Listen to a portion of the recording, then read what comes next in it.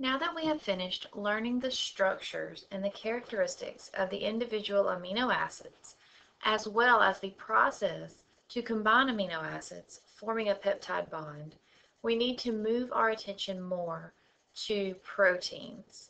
In Chapter 4, we want to explore the structure, function, and folding of proteins. In Chapter 4, our specific learning goals include looking at the structure and properties of a peptide bond. We then want to move into the hierarchy of how proteins are structured by looking at the primary, secondary, tertiary, and sometimes quaternary structures. As we learn how proteins move into these different primary, secondary, tertiary structures, we want to use some characteristic fibrous proteins such as keratin, collagen, and elastin to look at how the structure can help lead to the function. And then we'll look briefly in this chapter at globular proteins, but we'll really move more into these globular proteins and their structure-function relationships as we move into Chapter 5. We'll finish the chapter by looking at how protein folding and denaturation studies can tell us more about proteins. There are 6 big themes that are covered in your textbook, and so I do think it is important for you to go back to these 6 themes as we go through and start learning things about the structure of proteins. Number 1, 3-dimensional structures of proteins are determined by the sequence. That is why we spent so much time looking at how different pHs can affect the charge of amino acids, for example. So it's actually the individual sequence, the order of the amino acids, that really drive how the overall protein is folded. Number 2, the function of a protein is going to depend upon the protein structure. Number 3, proteins exist naturally in a very small number of conformations. So you have to, from this point forward, stop thinking of proteins as a static molecule. Instead, you need to think about proteins as existing in a favorable conformation. So proteins can theoretically fold many different ways, but there's going to be some driving forces that lead to that protein wanting to stay in a more specific structure. Number 4, the non-covalent interactions are actually more critical when we think about forces driving proteins into a folded state. Number 5, there are some common patterns that we can observe. And number 6, protein structures are not static. We can change the structure of a protein. So let's begin to think about the 3-dimensional conformation that a protein prefers. The structure that allows the protein to be functional, that is called its native fold. So in the native fold, there's going to be a lot of forces that are causing the protein to fold into that native fold. But there is somewhat of a driving force that makes the protein want to be completely unfolded. And so if you'll kind of draw your attention to the bottom of the screen, there are some forces that make the protein want to be in the unfolded state here. What makes the protein want to be unfolded is truly just the entropy. So in the unfolded state, the protein can move around as much as it wants to, so there's a lot of disorder in the protein. In order to drive and move the protein into the folded state, there has to be enough forces to overcome that natural drive for entropy, that natural drive for disorder. And that's what we see with our proteins. These are the most important interactions that can overcome that entropy, allowing proteins to fold. And they're in order. the most important effect, favorable interaction that causes proteins to fold, is the hydrophobic effect. So all of the non-polar amino acids are going to try to get away from the aqueous environment and move to the interior of a protein. And that's going to be the first thing that drives a protein into the folded state. The second important force driving proteins into a folded state are hydrogen bonds. And now we've already seen that every amino acid has an amine group and a carboxylic acid group. And so just looking at these two groups, you can see we can form hydrogen bonds between these two groups. And that's actually going to be the really important driving force that allows our proteins to begin folding into the common secondary structures like an alpha helix or a beta sheet. Now, after hydrophobic effect and hydrogen bonds, we do see the London dispersion, these weak interactions, these van der Waals interactions, and also some electrostatic interactions. For example, we will spend a good bit of time looking at salt bridges, which can be formed when two cysteine residues are in close proximity, allowing the formation of a disulfide bond. This figure shows you the overall 4 different regions or different types of folds that we get within a protein. So the different levels of protein structure. First, we have our primary structure. The primary structure is simply the order of the amino acids, starting from the amino terminus to the carboxy terminus. Locally, these amino acids will interact, forming a secondary structure, and a common secondary structure is an alpha helix. Multiple secondary structures will interact all throughout the protein, allowing the fold into a tertiary structure. So all proteins are going to have this primary, secondary, and tertiary structure. Some proteins will exist as multiple polypeptide chains interacting, forming a quaternary structure. So the overall driving force leading to formation of these secondary, tertiary, and ultimately quaternary structures is the actual sequence, the primary structure. When we look at secondary, tertiary, and quaternary structure, what we're really trying to do is get all of those hydrophobic interactions, moving all those hydrophobic residues to the inside of the protein, and then allowing to maximize all of our hydrogen bonding. So one of the first things we need to do is really take a good look at the structure of the peptide bond. So if you will recall, a peptide bond is formed between a carboxylic acid and an amine group through a simple dehydration reaction. Because of the characteristic of this peptide bond, we can actually see some resonance, which recall from your previous chemistry classes, resonance is sharing of electrons. Due to this electron sharing, we get a partial negative characteristic on our oxygen and a partial positive characteristic on our nitrogen. This causes this bond to be very rigid and very planar. Now it's good that we get this very rigid bond because it's less reactive, meaning that this bond will not break.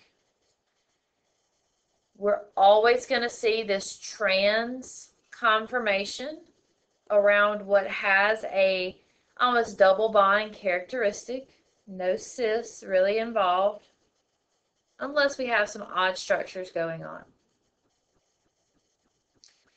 Now, since we have this very rigid peptide bond, and it's going to stay in this trans conformation, we will get very little to no rotation around the peptide bond. All of the rotation or movement that's allowed in our protein is going to occur between the alpha carbon and the carboxylic acid carbon and the alpha carbon and the amine nitrogen.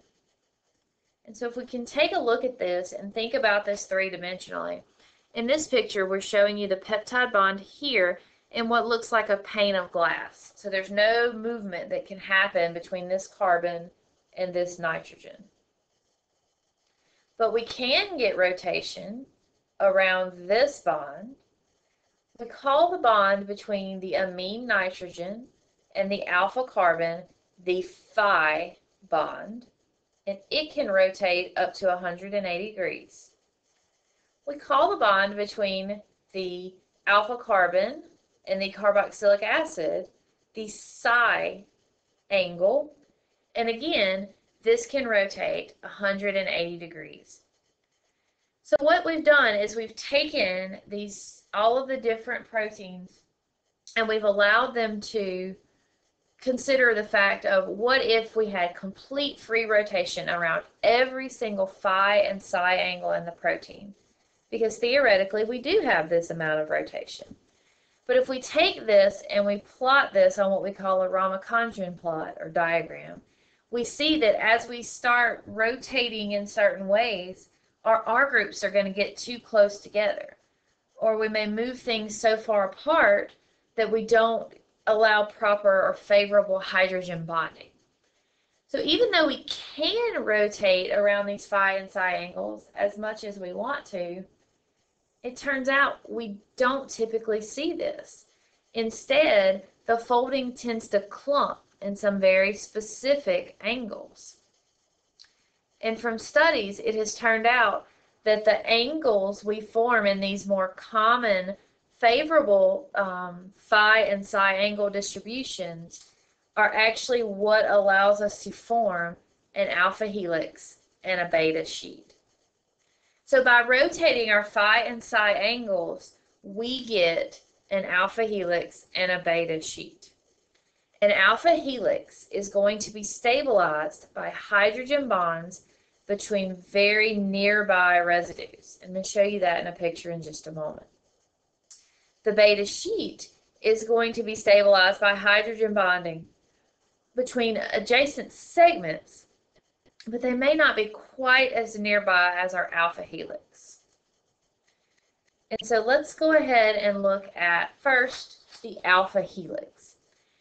When we consider an alpha helix, we will call an alpha helix either right-handed or left-handed. The alpha helix is going to be held together by hydrogen bonds between the backbone amide nitrogens and 4 amino acids later, the carboxylic acid of the amino acid. Okay? And so we're going to fold the backbone, and the backbone is represented by this right here. Alpha carbon, carbon, nitrogen. Alpha carbon, carbon, nitrogen. So that backbone structure is going to rotate in a left or right-handed helix, and the R groups are going to stick out to the sides. So you can't put the R groups in the middle because that'll interfere with the hydrogen bonding of your alpha helix. And so let's look at this in a little bit more detailed view than that ribbon structure. So looking here at this alpha helix, this is a right-handed alpha helix. Okay? And so if we follow the backbone, that's what I'm doing with my pointer, these big purple residues, or not residues, these big purple balls represent the R group sticking out to the side. And notice how we have a nitrogen, hydrogen bonding with carboxylic acid. Nitrogen, amine group here, hydrogen bonding with carboxylic acid. Okay? So the hydrogen bonds are going parallel with the long axis of our helix. The R groups are sticking out perpendicular to the long axis. Okay? And so let's think about this question for a minute. What kind of sequence would give an alpha helix that had one hydrophobic face? So remember, every 4 amino acids, they're going to interact with each other in hydrogen bond. So if we wanted, for example, this side of the alpha helix to be hydrophobic, then amino acid 3, 2, 6, 9, 10, those would be hydrophobic residues. If we wanted this side to be positively charged to interact with something else, then this side would have residues like lysine, arginine, amino acids that would be positively charged at neutral pH.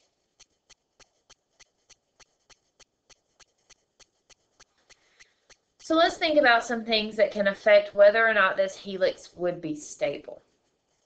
So it turns out that we have discovered that alanine and leucine are going to be what we would consider strong helix formers. They're very small, they're hydrophobic, so they allow phi and psi angles to properly twist and rotate because there's not a big bulky R group in the way. So they help our proteins form a helix. But things like a proline, that is going to interfere with the ability to form a helix. So proline is considered a helix breaker. Glycine is also considered a helix breaker because it's got such a small R group, it can allow the phi and psi angles to rotate too much. Okay? And so if you take a look at this chart that I've included from your textbook, the higher the number, the more it's going to interfere with forming a helix. The smaller the number, the more likely you are to form a helix. So you can see proline has a big number. Some other large numbers that would interfere with the ability to form a helix would be things like phenylalanine, tyrosine, tryptophan. They're really big, so they get in the way. But also glycine, it's too small. So it allows too much rotation. So these are things that will affect your helix stability. When we look at the helix does have a dipole moment. And what this tells us is that all of our nitrogens tend to be facing in one direction, and all of our carboxylic acids tend to be facing in another direction. So we get an overall net effect of a more positive characteristic on one end and a more negative characteristic on the other end.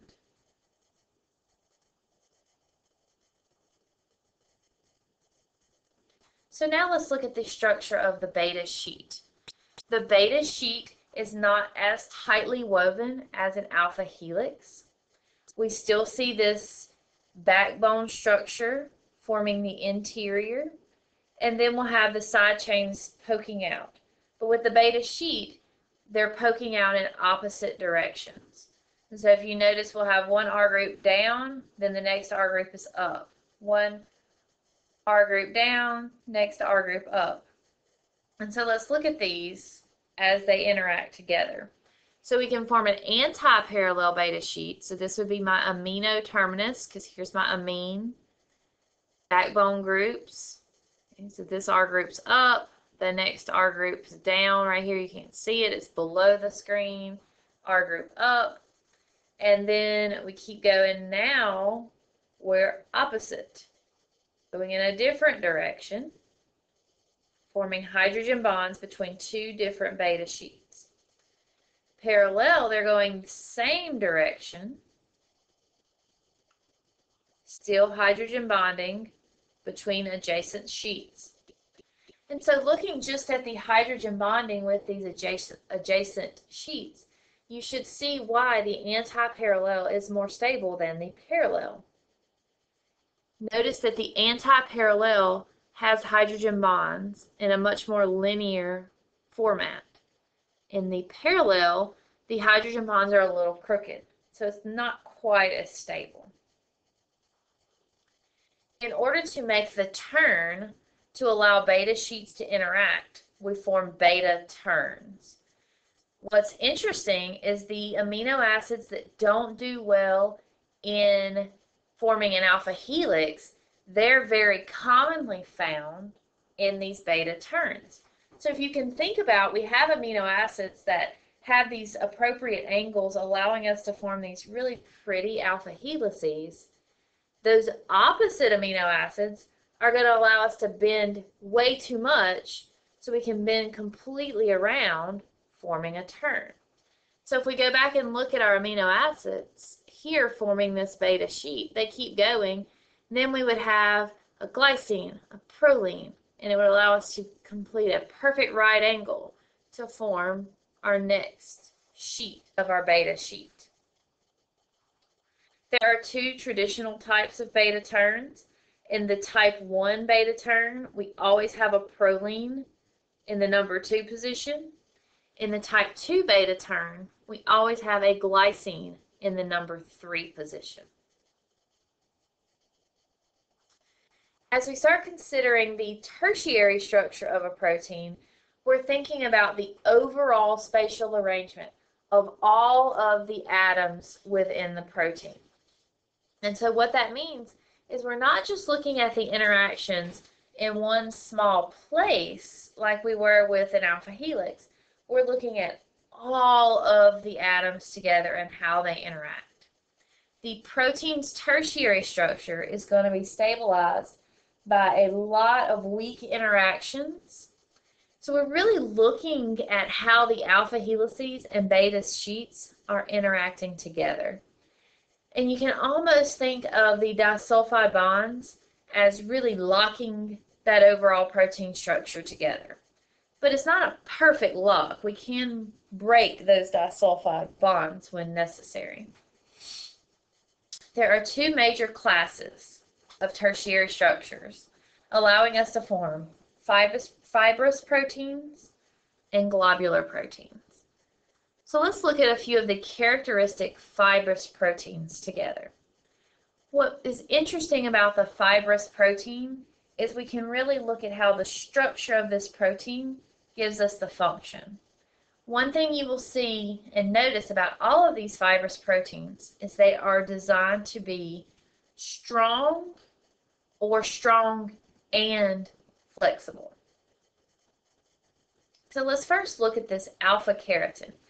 Alpha keratin is a common fibrous protein found only in mammals. It has evolved to be very strong. Alpha keratin is the most common protein that we see forming our nails, hair, horns, claws, things of that nature. So when we look at the structure, keratin is this nice alpha helix. And then the alpha helices will interact together, forming these large fibrils. Okay? So if we look at how all of this is together, we can see that this one alpha helix interacts with another alpha helix. Then this 2 chain interacts with other 2 chains, forming these protofibrils, and ultimately forming the overall structure of alpha keratin. Okay? So when we look at alpha keratin, this is kind of small, but hopefully you can see, this is a right-handed helix. But these 2 right-handed helices will interact together, forming a left-handed fibril. Very, very strong, insoluble protein. Collagen is very similar. What's different about collagen is going to have long stretches of glycine and proline, so we don't see that characteristic right-handed helix. We'll see a left-handed helix, and the left-handed helices will form a triple chain folded together in a right-handed fashion. So if we notice, this one helix here is left-handed, but 3 left-handeds fold together in a right-handed way. Elastin is a little bit different from our other 2 because elastin also needs to have the ability to stretch, not just be strong. So what gives elastin its ability to stretch? Elastin is going to have a hydrophilic region and then a hydrophobic region, then a hydrophilic, then a hydrophobic. And so it's going to tend to twist and fold together, allowing those hydrophobic residues to interact with each other. And so this is the relaxed structure. But then we can pull or stretch and pull those proteins out. When we stretch it and pull it out, that exposes the hydrophobic regions. When you expose the hydrophobic region, once the pressure that has caused this elastic protein to stretch is released, then those hydrophobic residues want to hide again, and so it's going to move back into its relaxed form. So how are these globular proteins going to be different?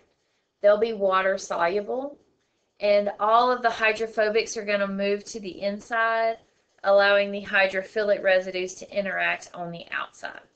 And as I said, we'll really look more at these globular proteins as we move into the next chapter. The next little section is looking at a few of the common motifs or folds. And all a motif really is a special arrangement of the secondary structure. And I don't want you to memorize these, I just want to show a few of them to you. So very commonly we will see a beta alpha beta loop where we'll have a beta sheet, an alpha helix, allowing us to get to our next section of our beta sheet. Because remember, these two beta sheets are going to interact together. The alpha beta barrel is also very common. And now our last hierarchy we want to look at is the quaternary structure. We'll also look at this quaternary structure in a lot more detail in the next chapter, and we'll use hemoglobin to understand this quaternary structure. Now, studies of protein stability and folding are really accomplished by looking at some different things that can denature a protein. Okay. And so what we'll look at is, for example, as we increase temperature, once we get to a high enough temperature, that's going to cause a loss of integrity of the protein. You get more movement, and then eventually you'll find your melting temperature where your protein will come unfolded. Okay. So heat or cold can affect hydrogen bonding. Let's think for a moment together how pH extremes can affect hydrogen bonding. Let's say we have a protein that's folded together at neutral pH of 7. If we raise the pH very high, up to pH of 11 or 12, that's going to cause the overall charge of our amino acids to change, correct? If we go very, very high, even our basic amino acids will lose their positive charge. So if that positive charge is important in stabilizing the protein structure, then changing the pH can cause the protein to unfold. Organic solvents will cause a protein to unfold because they cause the hydrophobic residues that have been hidden on the inside to flip and want to come outside.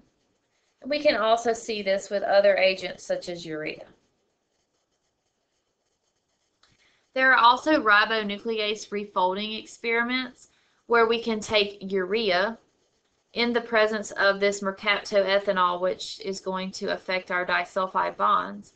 We can cause the protein to completely unfold, and then if allowed to sit and remove these denaturizing agents, then the protein will refold back itself. This is just a way to prove that it really is the sequence that's driving the folding of the protein. So just in closing, some general rules of protein folding. So as the protein begins to fold, your secondary structure will form first. Those secondary structures will begin to interact, forming your tertiary structures. Hydrophobic interactions stabilize. And then we can lastly form some motifs and domains. I close my discussion of this chapter with wanting you to understand that if we spend an entire chapter looking at how proteins fold, well then a protein that is folded incorrectly can probably come with some huge medical importance. And so one example I can show you is if we have a misfolded protein looking at this amyloid protein, they can actually begin to associate together when they're formed incorrectly. They're folded incorrectly, and we can get major clumps. This is one of the factors that we see with Alzheimer's. So your assignment for this week, you will see, is to find me an example of how a misfolded protein can lead to disease. So please make sure you take a look at that assignment.